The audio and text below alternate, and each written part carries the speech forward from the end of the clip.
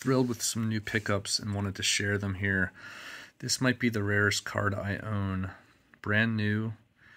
This is a 1921-22 card from the UK, believed to be from Bunsen Confectionery.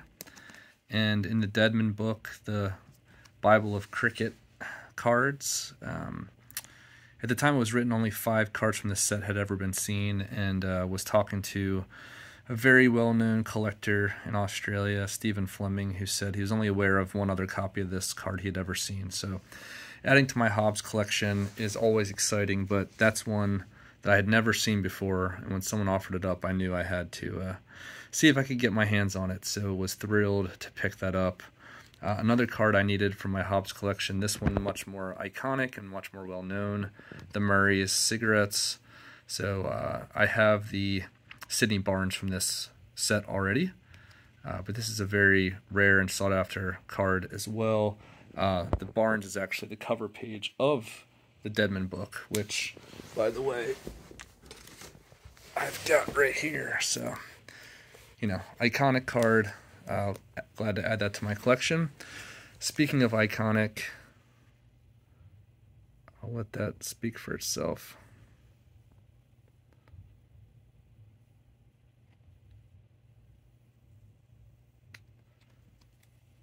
I was very, very happy to grab this one. It's a very nice copy. So, yeah, I don't know what this will grade, but will probably eventually make its way over to PSA. Definitely not leaving my collection. That is my nicest Bradman rookie. So not every day you get to pick up 3 cards of that quality. This is another really nice one. I had a copy of this card, but not nearly in this nice of condition. That's the Giant Brand Licorice.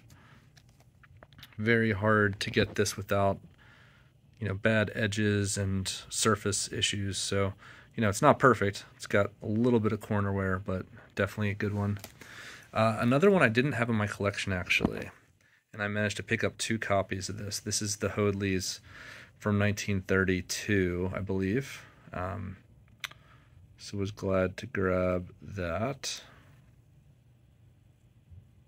Might be 1934, actually. Got 2 copies of that. Another really rare card that I didn't even recognize when I saw the front. This is the Douglas. These were very, very rare, hard to find. You know, I collect Hammond, so very happy to add him. One of the greatest batsmen and all-rounders in history. Really dominant. Another card that I was very glad to add to my set. I did not have anything from this set. This is actually my oldest South African issued card. So this is Ranji's nephew.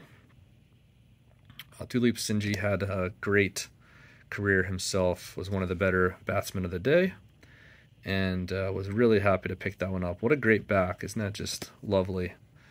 And didn't have any cards from this set. I had seen a Dixie Dean soccer card from that set was being sold for £1,200 or something, so was happy to pick up a fine cricketer from that set. Another card I recently added to my collection, not a cricket card. This is one of the greatest surfing cards of all time, and I have the regular version, but this is the special gold. Only 500 of these produced. This was basically the chase card in the 1993 Futera surfing. So I don't collect a lot other than cricket, but I do love these early surfing cards, and Kelly Slater's definitely the best to collect. One more Hobbs that I actually didn't have in my collection. So I was looking through, and I'm like, I think I've got a copy of that. So I've got that one, and I've got actually 2 more copies of that one. But I didn't have this one. So this is the you can see in the bottom right, the 1928 Test match cricketers from Champion. And the other one I had was the 1926. So similar looking, but I now have the one where he's smiling, which is pretty cool. So, and by the way, I've shown these off in other videos, but I've got my Hobbs collection here, so we'll be happy to add those, and happy to add a few more to my Bradman collection here as well. So very fun there. A few more pickups. Denis Compton rookie in really nice condition. This is from Allen's. I had a couple of these, but not in this nice of condition, so really happy to add that one. Pretty common Hobbs, but always like to add those, and these were basically throw-ins with one of the deals, which I really appreciated. It's nice when people throw in a little extra. And then 3 Warnies from the 1993 Buttercup.